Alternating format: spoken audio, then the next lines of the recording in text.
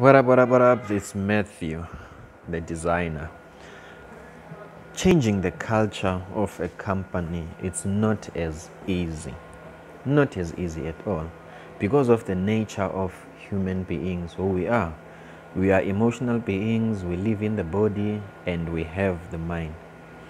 So, through my experience, I've developed some small systems and ways in which to get people to buy into what you want them to do in different ways. Maybe there's a cleaning system, or you want to get the place to be as neat as possible.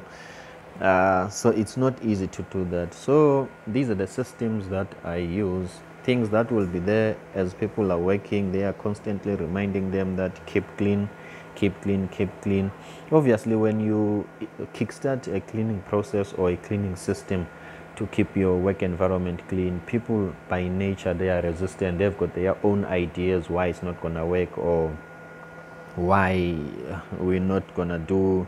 But with time, give it a month, remind them, make these boards, this notice board, so that you can find a way to influence them, or to communicate the idea subconsciously than consciously, than reminding them that you have to clean, you have to clean. Sometimes you have to use things such as these to remind people to keep the environment clean. I like a clean environment in printing, because most cases we are working with vinyl, something that is adhesive.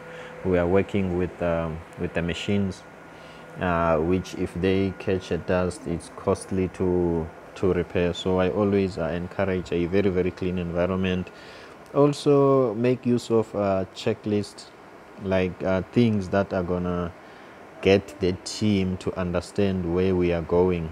In most cases, they're not gonna take the initiative, but with time, we are human beings. We will buy the idea.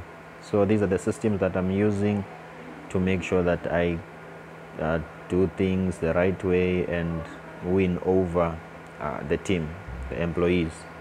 It's a tough one, but it's possible to keep the place clean.